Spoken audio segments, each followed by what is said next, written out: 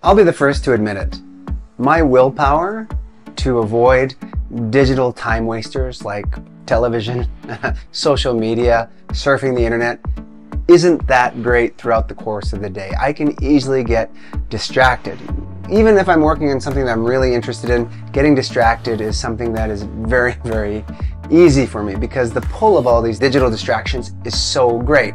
Whether I'm working in an office, whether I'm working at home, either way, digital distractions pull my attention away from the important things in my life. And so today's video is about sharing with you 3 strategies that will perhaps help you to overcome these digital distractions yourself and have more time to spend on things that are important to you, whether it's to spend more time working on the projects that are important to you, or perhaps it's to spend more time with family members, having great conversations with family members at home or friends, or just doing other outside of work pursuits that you enjoy that perhaps you find that at the end of the day or at the end of the week you realize, I just didn't seem to have enough time to do these things. So the 3 strategies are the following.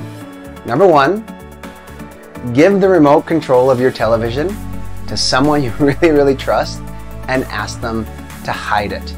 Ask them to hide it, and no matter what you ask them, no matter how much you beg them, tell them not to give you that control back until perhaps the weekend, or only give it to you on special occasions. This is just a very simple way to get rid of the big distraction that television is. I'm actually a big proponent of just getting rid of your television in totality, but for some people that just is absolutely crazy, and if you live in a family with lots of people, that becomes a little bit of a challenge. But just getting rid of your remote control or just hiding it and giving it to somebody is just a simple way to reduce the distraction of just simply getting back from a long day of work, sitting down and just watching 1 hour, 2 hour, 3 hour, 4 hours of Netflix, and your day goes by, and then you realize perhaps you sacrificed potentially time speaking with your loved ones or friends at home because you've just ended up watching television. The second strategy is to use a website blocker.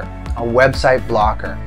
There's one great one that's called self-control, and what the beauty of these website blockers is that whether it's a PC or your Mac, you put in the names of websites into this blocker, and it prevents you from accessing those websites during a specific period of time.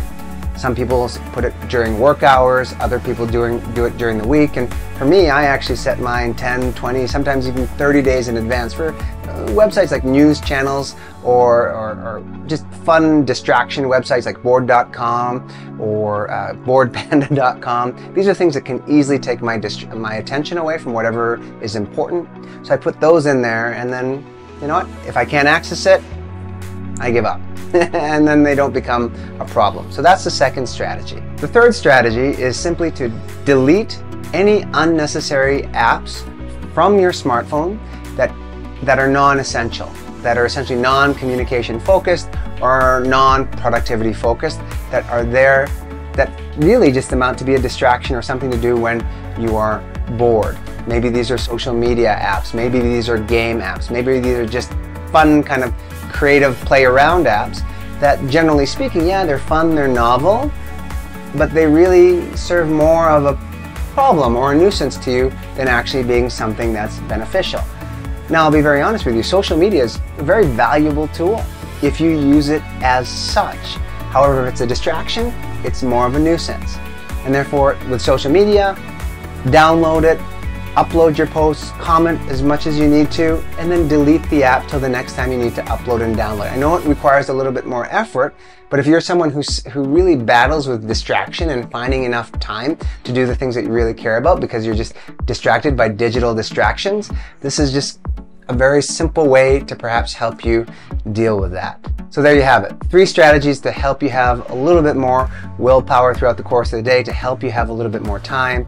Number 1, hide your remote control or get rid of your television. Number 2, use a website blocker. And number 3, remove all non-essential, non-communication related apps from your phone and just simply download them when you absolutely need them. If you're interested in learning more about strategies like this and other professional development focused strategies, feel free to visit my website at www.johngodoy.com to learn more.